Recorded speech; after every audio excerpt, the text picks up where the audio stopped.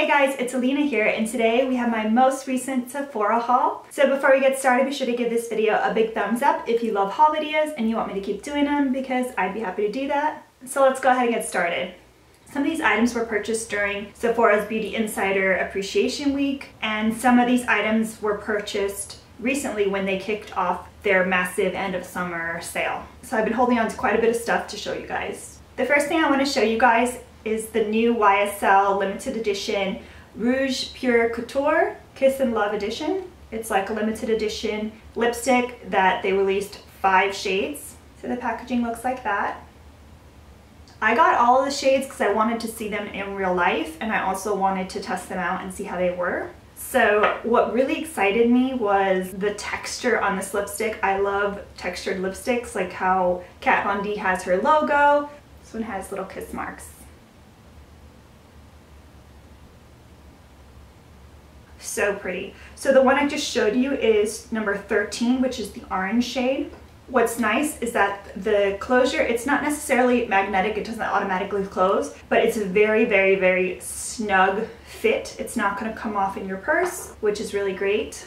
The next color I'm going to show you is number 1, which is the red color. Haven't tried this one yet. And this one is number 70. This is like the nude shade. This one's number 19. This one is the fuchsia shade. I have worn this one already a few times, and I've worn it in a couple of videos.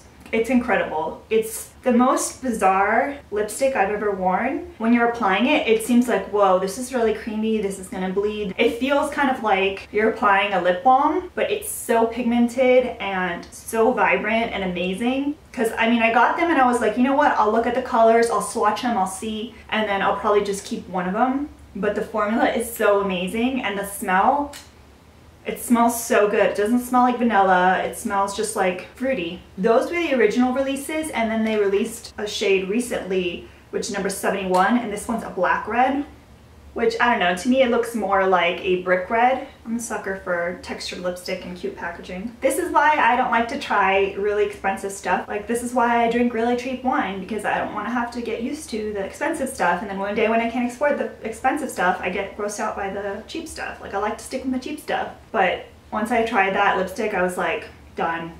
You guys know how much I love vibrant pink. I also picked up one of the NARS Audacious lipsticks. This is called Fanny. It's that really beautiful, like, dark bluish pink that I love.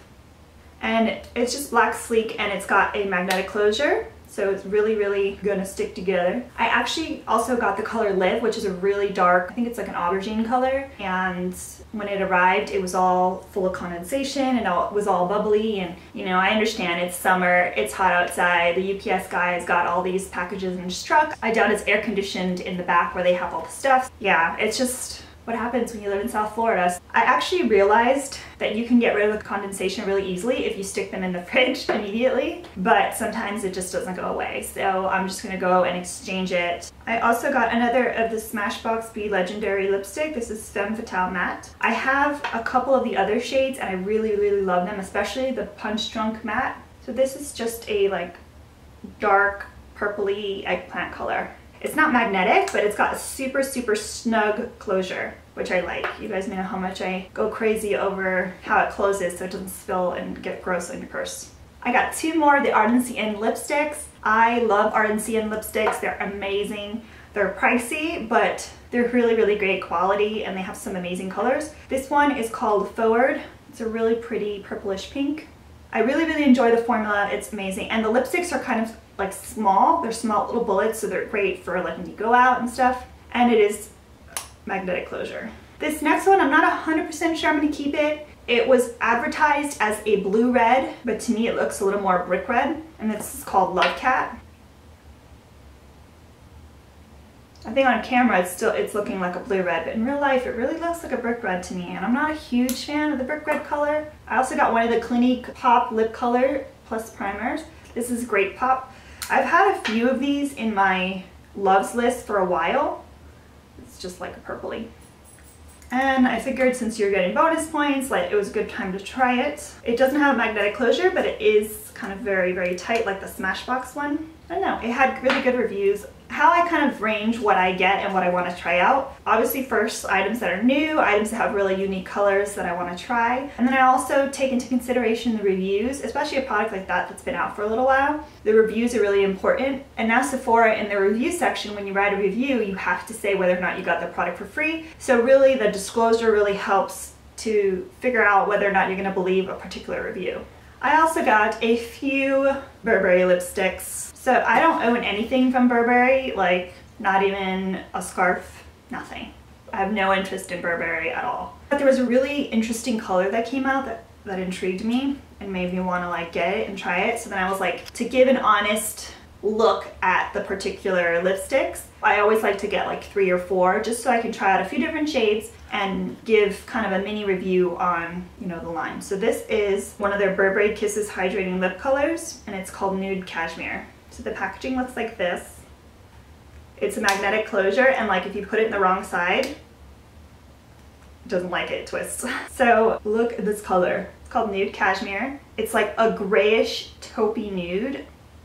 I've never seen anything like this. Plus the textured lipstick, that's how they got me. Such a sucker for that. So I did get 3 other colors. I got 2 of the Burberry Kisses, which is the hydrating lip color, and then I got 2 of the Lip Velvets, which are the long-lasting matte lip colors. So let me show you the other Burberry Kisses one I got. This one is called Garnet. It's a really, really pretty, like reddish, dark reddish brownish color.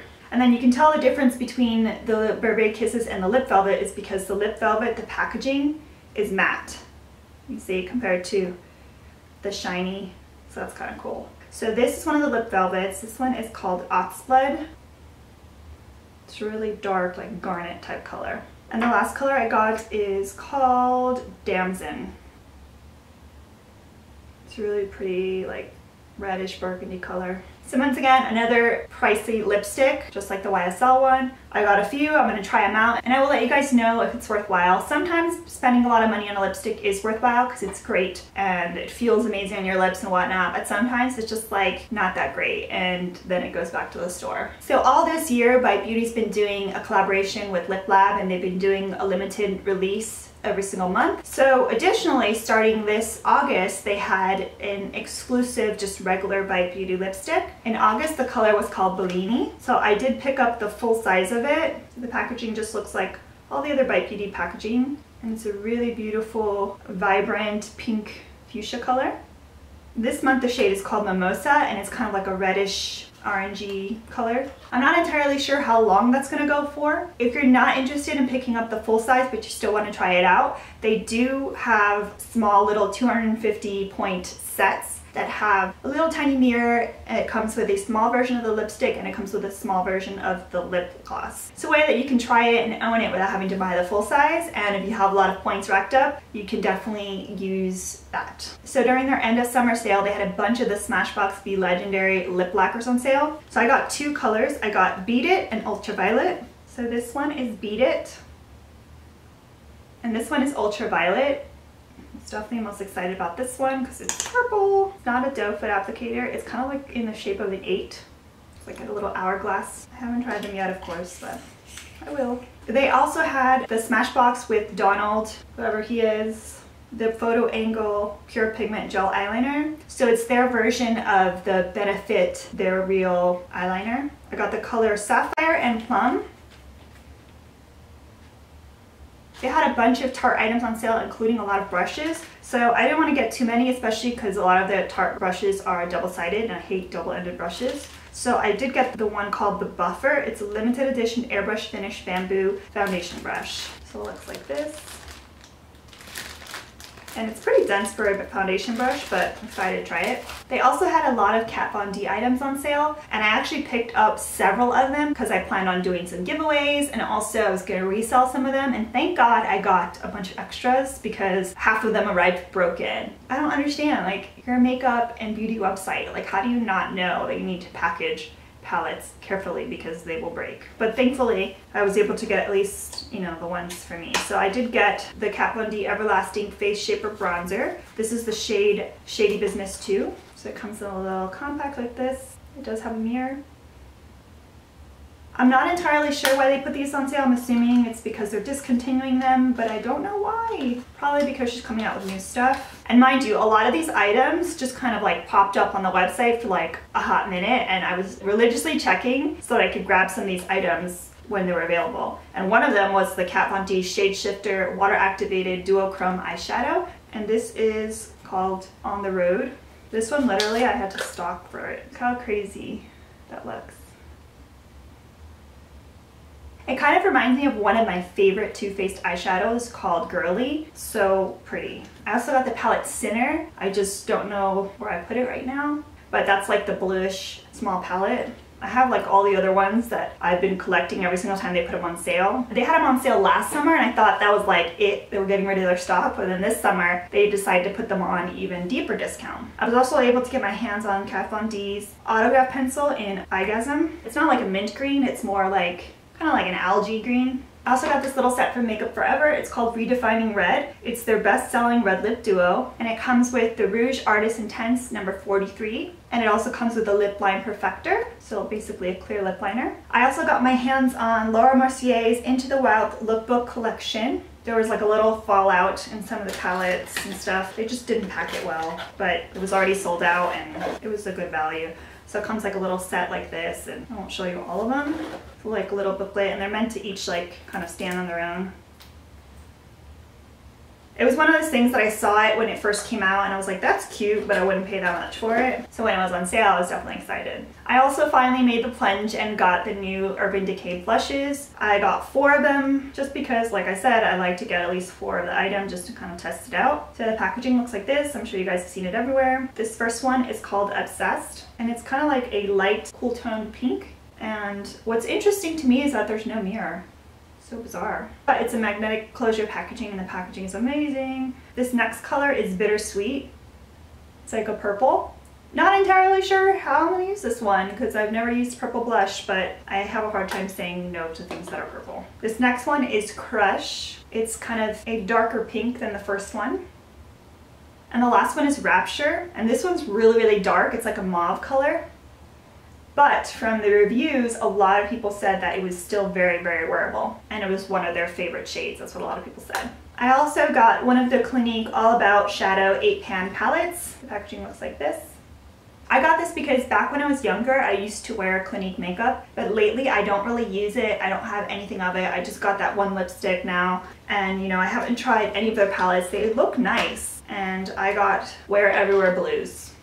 Just because I don't have a lot of blue eyeshadow.